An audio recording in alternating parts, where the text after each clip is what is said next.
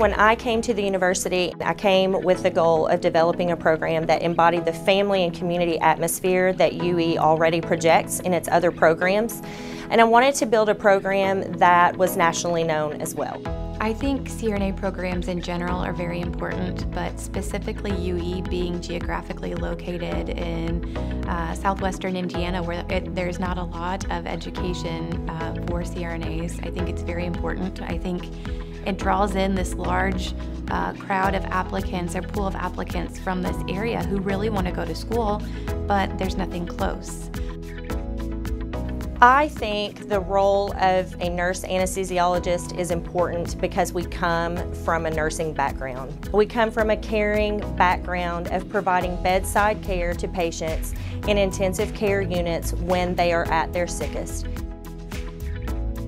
You really take a step up as far as autonomy and care of the patient goes. That skill set more likely involves thinking through what should be done or the whole picture of the patient more on your own, and then learning in school the different ways to take care of those patients, and then also how that affects the anesthetic. There are many reasons why a student should choose the University of Evansville. Number one is our small faculty to student ratio. We have 16 students per cohort, and within another year we will add our 5th faculty member. That's unheard of in a program of nurse anesthesia. That small faculty to student ratio allows us to have an open door policy and be here for our students. They know us, we know them. We have put together a very extensive simulation center, high fidelity mannequins, training equipment so that our students will be prepared to go out and practice anesthesia in any setting once they graduate. We want to make sure that they are trained fully in simulation in every course before they go out and actually provide care to patients.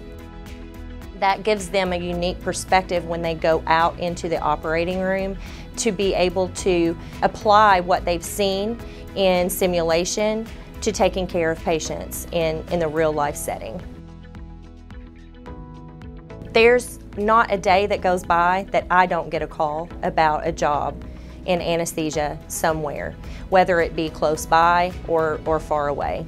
So I know that my students are going to go out, they're going to excel, they're going to thrive, they're going to do what we taught them to do, and they'll be able to do that anywhere. The job market is wide open. Deaconess and St. Vincent are both hiring CRNAs. They had a need for CRNAs. The community saw that and partnered with the University of Evansville so that we could provide highly trained nurse anesthetists to go out and practice. My passion is rural anesthesia. It is where I've spent the majority of my practice. And because we have so many rural areas and those patients need high quality care, I want to make sure that we provide that to the surrounding areas.